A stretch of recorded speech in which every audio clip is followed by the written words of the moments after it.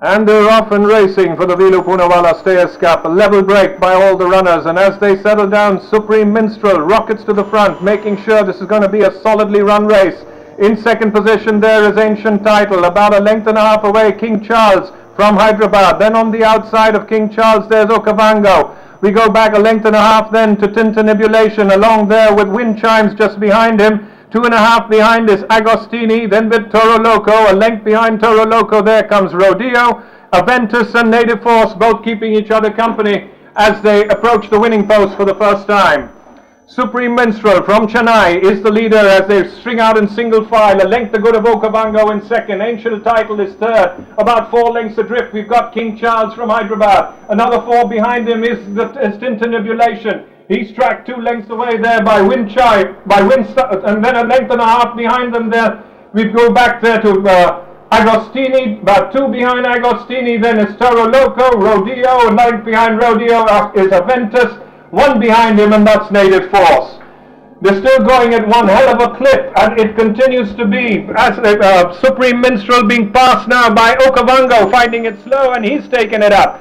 Okavango now by about 2.5, 3 lengths there from Supreme Minstrel in second. 5 lengths away, then we go back there to Ancient Title. 4 lengths behind to King Charles. A further 5 lengths away, and we've got Tintinnabulation. 2 lengths behind Tintinnabulation, then comes the Windstream. About a distance away then to Agostini, followed there by Toroloco. Then there's Rodeo, about 3 away to is Supreme Minstrel, who is Aventus, and in the rear is Native Force.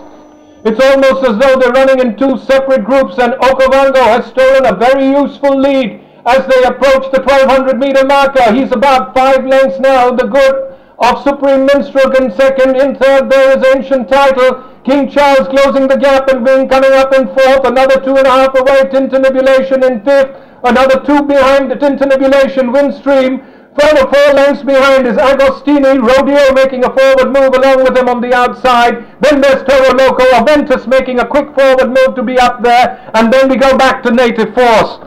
The field suddenly closing in, but Okavango, as they pass the 800, is still about 2.5 lengths the good of Supreme Minstrel. Ancient Title is struggling to stay there. Rodeo has made very rapid progress to be up with them. So too is King Charles. A length and a half behind King Charles, then is Windstream, then Agostini, and then we go back there to Native Force.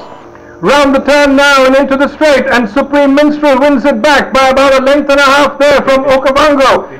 From its Tintinnabulation, who wins it from Okavango in second position. Then there's King Charles, followed there by Agostini, but they all seem to be under pressure. With about 200 to run, and Tintinnabulation is running away from them. He's loving it out there in front. The winner of the Invitation 2013 is going to pull off a big upset here. Tintinnabulation from Hyderabad comes out to win the Villoo Poonawalla Stayers Cup here from Toroloco. Then came Agostini and King Charles.